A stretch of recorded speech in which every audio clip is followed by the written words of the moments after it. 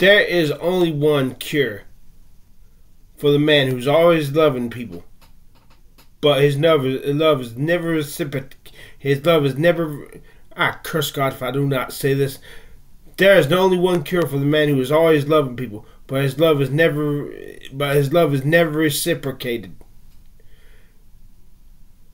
He's always blown off, laughed at, taken for granted. The only cure for such a man becoming bitter and wanting to kill a bunch of people is if there is a God who loves this man unconditionally, eternally. And man is made in the image of this God. That's the only way such a man can keep from going from becoming jaded and wanting to kill a bunch of people. If there is so atheist, don't hand me this shit, this goddamn fucking shit that the best way to live is to love your fellow man.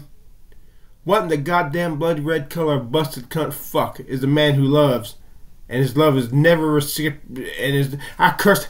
Holy Ghost, go to hell. I do not say that right. Go to hell, bitch. What recourse is the man who is always loving, but his love is never reciprocated? Of course, if there is no God.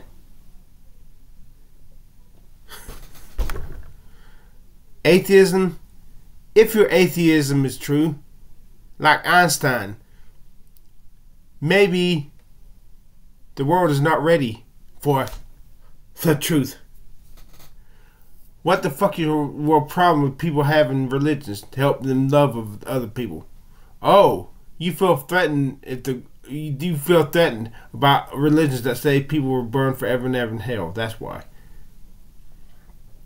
But you don't feel threatened about kids believing in Santa Claus. You hypocrites. Let me cut this part of my hair off because I'm starting to look like a man.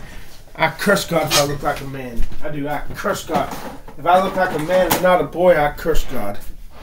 If I do not look like a college kid, I curse the Holy Ghost.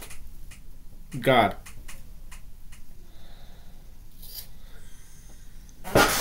Let's see if I look more like a boyish. I guess.